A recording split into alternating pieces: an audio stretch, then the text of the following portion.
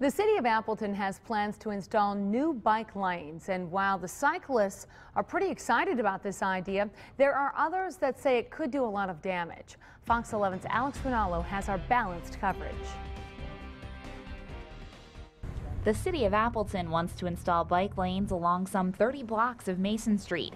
At Appleton Bicycle Shop, Joseph Sargent says it's a good idea. He adds cyclists really enjoy the city's current paths. We've seen a huge increase in that just from a business standpoint. Most people seem to be really happy that they have access to a safe lane to ride in. But the plan would eliminate all parking on that portion of the street.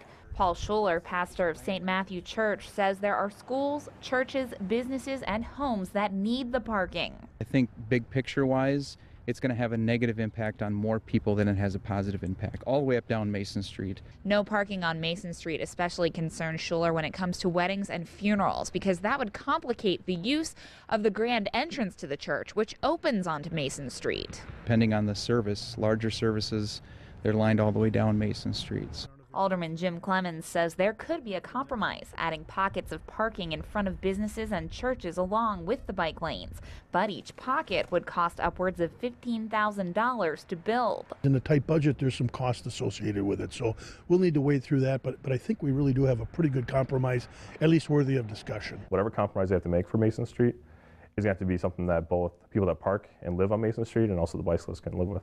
In Appleton, Alex Rinaldo, Fox 11 News.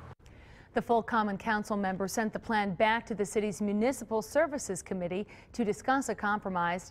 The next meeting is April 9th.